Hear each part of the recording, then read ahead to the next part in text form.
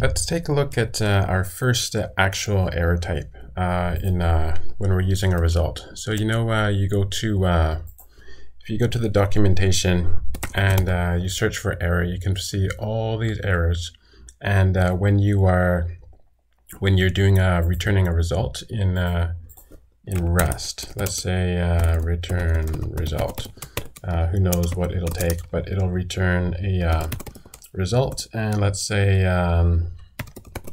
string if it works, and let's say some sort of error. So what kind of error is it going to return? Each one of these has a different error. So if you were using a function that could return this, then it has to return this kind of result, this kind of error. So this would be like a recv error or whatever, and recv error, something like that.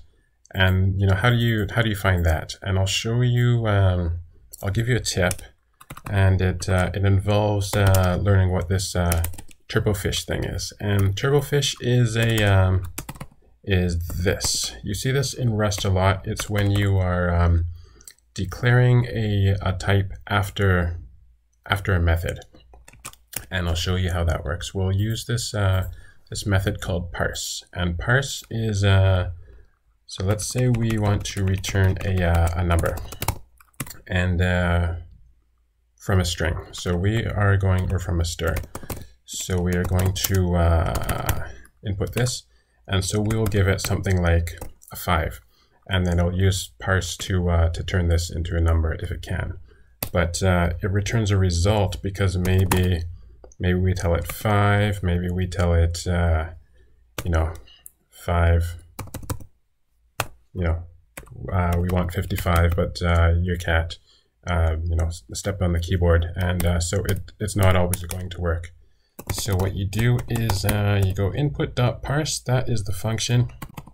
You put this this little thing here, and that is your way of telling Rust to parse something into I32. And by the way, it's called a TURBOFISH because you can see it kind of looks like a fish. So there's the colon, and the square brackets there. So anyway, now input parse is going to send us some sort of result, but we don't know, what should we write? Result, obviously I32, but what's this going to be called? Well, the good thing is you can just try it out. You just say let my number equals return number, and let's give it a stir, and it will not compile because this is wrong, but it will give us the information. Let's see. Whoops, we should probably comment that out. Okay, so here it is.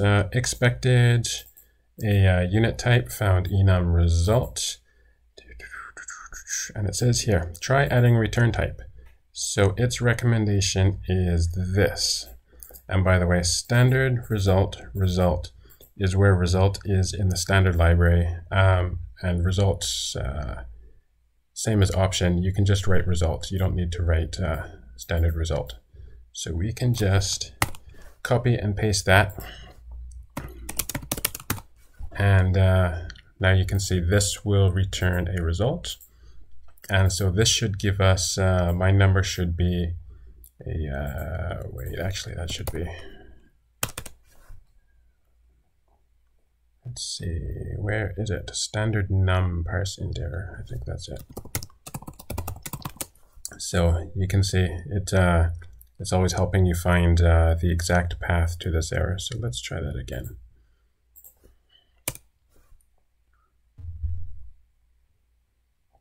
And this time it has worked. So it returned us, this will be an OK, a 5 inside an OK.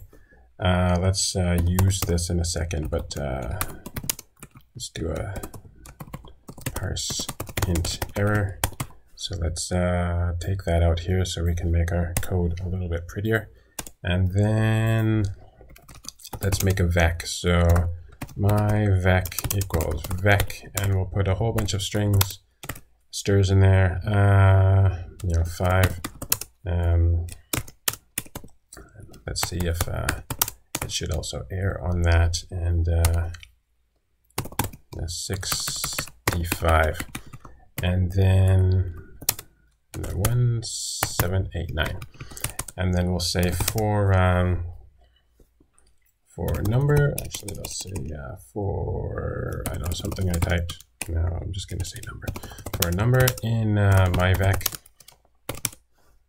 going to close that, and then we will match, let's see, match return number, number, and it will be one of two things. It will either be okay, which is a number, and we will say got something, put the number in there, or it will be an error, and we will say let's also bring in the error message, and we'll say we'll just call it E, and we'll say didn't work, and then do that, and then print out the E, and let's see what we get. And there we go. So go to 5, didn't work, invalid digit found in string, invalid digit found in string. And so this is the error message that you get from this parse int error that somebody already made for us. And if you go into here, you can see that's where we imported it from. And click on source if you're curious, and you can see where is it? There we go. And it it uses all this code that we have not learned yet, but it gives us these types of error messages, and we got the invalid digit found in string. So it looked at that, matched it, and then it gave us this information, but we don't need to know that yet. All we need to know is that we do get some information back when we get an error, and we give it a variable name, and we can print it out, and it tells us exactly where it went wrong.